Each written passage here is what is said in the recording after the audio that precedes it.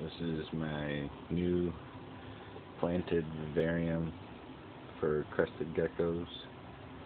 I just got two of them the other day. One's male, one's female. In the back here I've got a live ficus tree that I got off of LLLreptile.com. And here is a philodendron, whatever.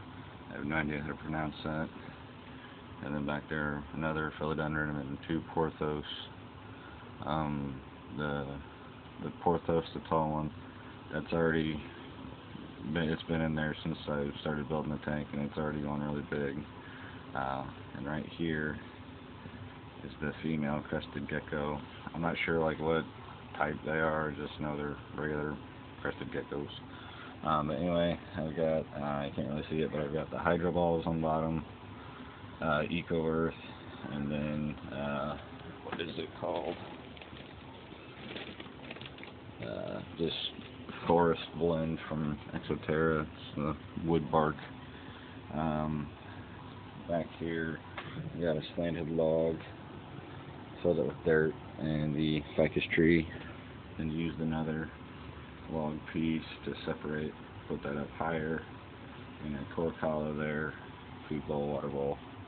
And some vines, which I'm eventually going to take the pothos, and one's going to be on the ground, and then the other one's going to go up top around the vines and everything. So, but yeah, this is a 20-gallon tall, I believe, is what it's called. So, and I do have a very low-powered UVB light up on top just for the plants. I missed it like once or twice a day, just whatever, as long as the soil stays kind of moist. So, but I've only had them for a couple of days.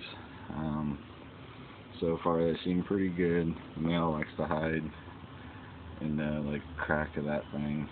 So, and she likes to hide over here up on the glass, just away from him right now. So, but yeah, so tell me what you guys think. Thanks.